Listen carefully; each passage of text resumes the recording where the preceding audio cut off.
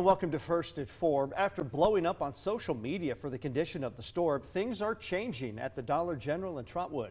Trotwood Mayor Mary McDonald announced a partnership to offer customer service training to the employees. 2 News reporter Riley Phillips is following up on this story.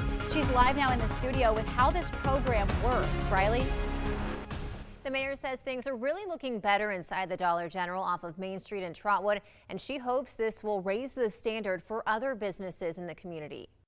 Once I got in there and once I heard those things, I realized they've had a problem for a long time and something needs to kind of wake them up. This is what the Trotwood Dollar General looked like when Mayor Mary McDonald stopped inside a few weeks ago. Her Facebook Live got a lot of attention on social media, with people chiming in about the store's condition. After speaking with store management and other city officials, Mayor McDonald says the store has stepped up. I am impressed that they recognize that they had a problem and they got busy working on it. The mayor is hoping to make lasting changes with customer service training. She's teaming up with Goodwill Easter Seals of the Miami Valley to help teach employees better ways to connect with customers and set them up for success. It seems that people don't necessarily give the care to a customer, the respect to a customer that they deserve.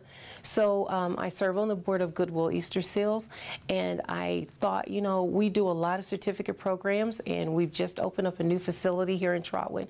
And one thing that might be really good to add to this is a customer service component. And Mayor McDonald doesn't want this to stop with Dollar General. She hopes every business in Trotwood will consider the training and offer better experiences to people in the community. Any dollar that any person chooses to spend with you as a customer or as a business owner should be respected.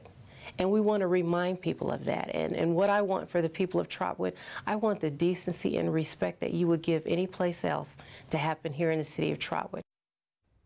And I reached out to Dollar General's corporate office just to see if they offer any training themselves and how they address complaints about stores. I have not heard back yet. Every business in Trotwood can participate in this training. Coming up on 5 on 2, I'll have more on what actually goes into this training. In the studio, Riley Phillips, 2 News.